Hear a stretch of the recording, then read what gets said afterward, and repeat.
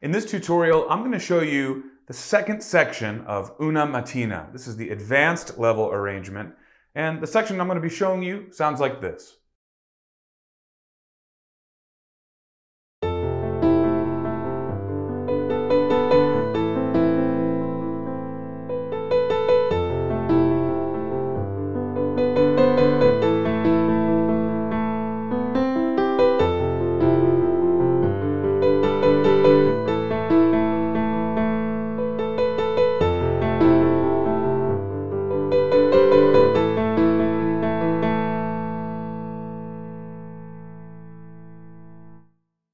Now let's get started by first looking at the right hand part.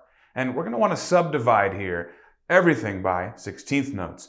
1E and a 2E and a 3E and a 4E and a. We're in 4/4. That's how we're going to subdivide those 4 beats by 16th notes. And that's because we see a lot of dotted eighths, we see a lot of 16th notes, and we see some ties as well. It's going to skew our sense of the meter or the timing here. So we want to make sure right out of the gate we're counting and subdividing. Let's get our hand up. This is about the position we're going to start in here. 4 on A, thumb on E, but then we're going to reach up, 4 on B.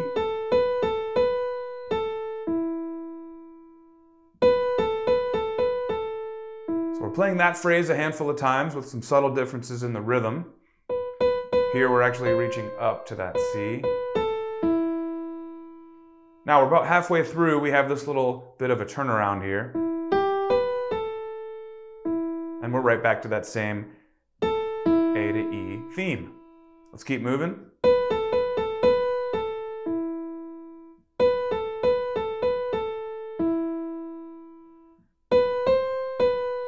So that's the idea there. What I want to do now is walk through with our metronome, okay? I'm going to cue it up in my app here. I'm going to do it at the slow tempo first. Once we're feeling good there, we'll speed it up to the full speed. But speaking of subdividing, I'm now going to count this out at our slow tempo as we play. I'll give you a hint here before I turn on the clicks. It's going to look something like this.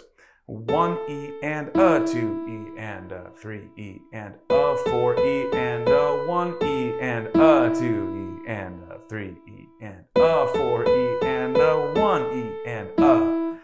You see what I'm saying? That can be a mouthful. So if you need to pause the video here and walk through that on your own without the timing pressure, that might be a good idea. But when you're ready, let's try this now. Slow tempo, subdividing. 1, 2, set, go.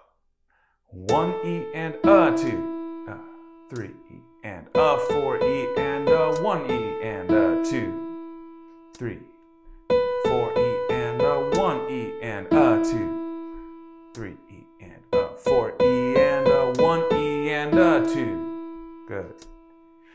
4E and a 1E and a 2 and 3E and a 4E and a 1E and a 2. 3E and a 4E and a 1E and a 2 and a 3.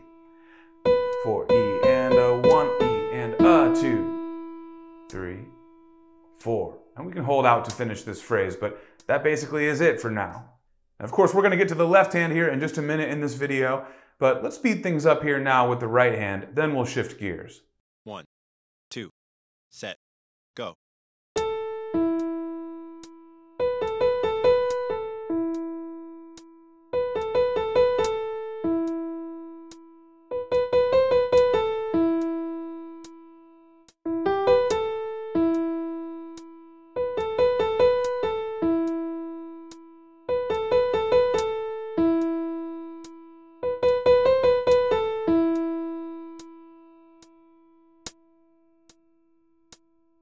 Alright guys, if you need extra work with me at that speed, please just pause, rewind this video, and play back with me as many times as you need. Now, when you're ready, let's go to left hand here. Now, this left hand part is the reason that I chose this section of this piece to teach. This is my favorite part of this song, you guys.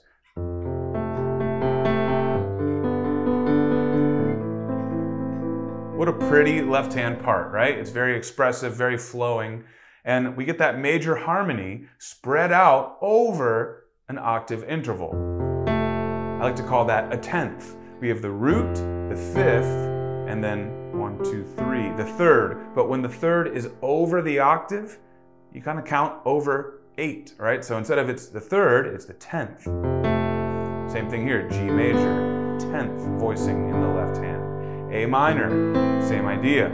So that's our shape, and we're going to be going back and forth between those notes in a certain pattern. That pattern looks like this. 3 notes in the pattern. We play our lowest, then middle, then highest, and then we just toggle between the middle and the high. 1 E and a, 2 E and a. Second half of this measure, we're going to move up diatonically to the next chord, G major. Same pattern. 3 E and a, 4 E and a. Same thing, A minor now. 1 E and a, 2 E and a, 3. And then we're just going to pause here and hold this half note. Now, same idea in the next phrase. However, let's look down to the next measure. Instead of playing a 10th, we don't play a 10th here. Instead, we play an octave. There's a reason for that, and you'll see when we put the hands together. And then we play A, B, C. That's how we're going to end the first half of this. Now, back down to F. Here again, though, we're now changing it from a 10th to an octave shape. Same thing with G. Same thing with A minor here. Half note. Now, in the final phrase, we're going to combine elements from both of these shapes. We're going to start with a 10th. Then, on G, we go back to the octave shape. Same on A minor here. That final note is just to pick up to the next section. We're not going to worry about that middle C. Not in this video, at least. All right, when you're ready, guys, let's try this in time. And again, we'll start at the slow tempo first. 1, 2, set, go. If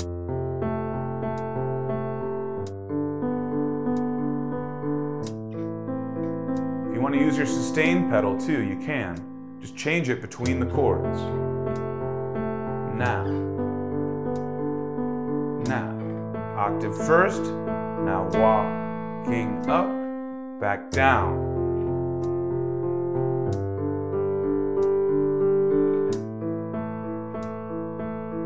Look ahead, here's a 10th. Now an octave. And hold. Great job. All right, let's speed it up to full tempo when you guys are ready. 1, 2, set, go.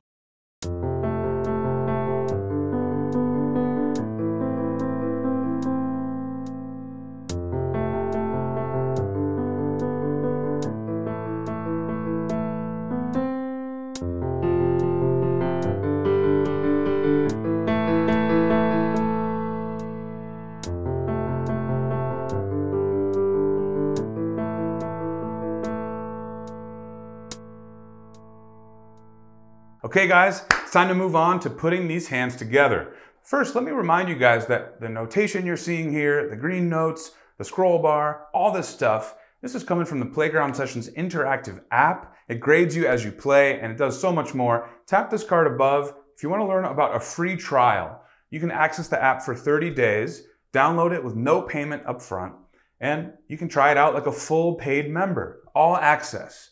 If you don't like it in 30 days, you can cancel, no strings attached. You definitely want to try this free trial if you're interested in making learning more fun and taking your piano to the next level. All right, let's move on and wrap up today's video. Let's get these hands up together. You can tell right out of the gate, there are a lot of notes here on screen.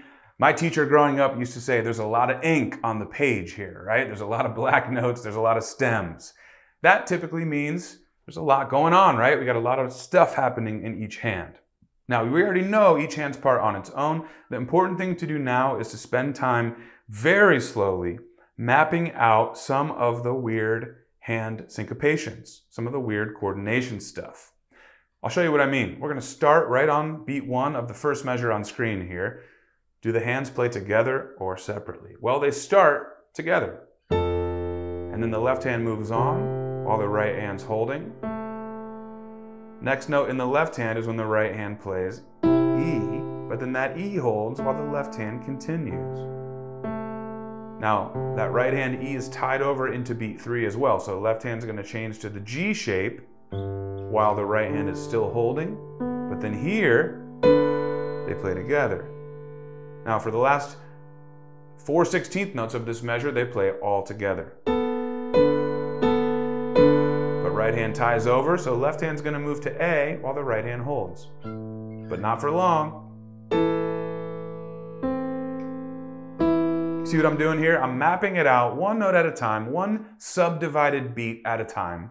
And I'm not worrying about even timing yet. I'm not looking at a scroll bar, I'm not hearing a metronome. That's an important part of putting the hands together if you're struggling with it. So with that said, let's assume now that you've done that work, now we're gonna try to put it together at our slow tempo, which again, may still feel fast if you haven't done some of that work I just demoed. All right, let's jump in. 1, 2, set, go.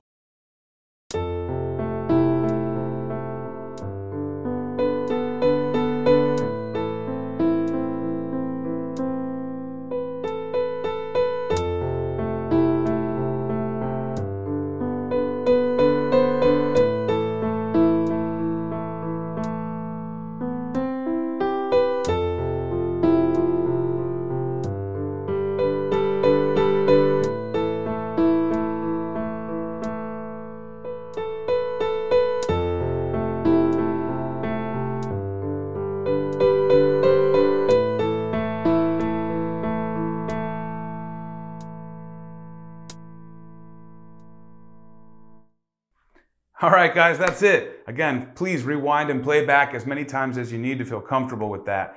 Again, even though it's the slow tempo, it's still a challenging speed as we're learning this, so take your time as you practice. All right, let's wrap it up now together with a full tempo run through. And guys, don't forget, if you didn't do it before, now's your chance. Tap that card above that says, "What are you waiting for?" It's a good question, guys. You gotta check out that free trial of our interactive app, 30 days, no strings attached. All right, let's wrap up Una Mattina together now. 1, 2, set, go.